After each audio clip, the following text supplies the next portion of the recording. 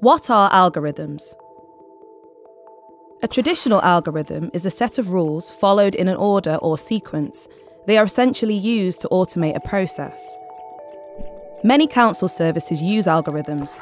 For example, they are used to manage and sort data to assess eligibility for services such as school admissions or social services. Algorithms can process vast quantities of data and work faster than traditional human-led processes. Traditionally, algorithms have been written or coded by a human, but these general algorithms are different to AI algorithms. Once an AI algorithm has been coded, it can autonomously process data to identify patterns and relationships in the data. AI algorithms form the logic by which an AI model operates. Such models can produce impressive outputs, mimic human behaviour, and find patterns or trends that may be missed by humans. While this has many potential benefits, there are risks and limitations. The models created from AI algorithms are very dependent on the data used to train them.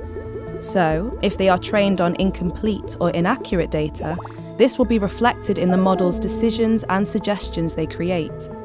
The complex way in which many AI algorithms and models link the data going in and the new data coming out means it can be difficult to explain in a clear and open way how and why the AI model has reached a conclusion or outcome. So, while AI algorithms and models can help councils to save time, make decisions and more, it's important that the data going in and coming out is accurate, reliable and fair.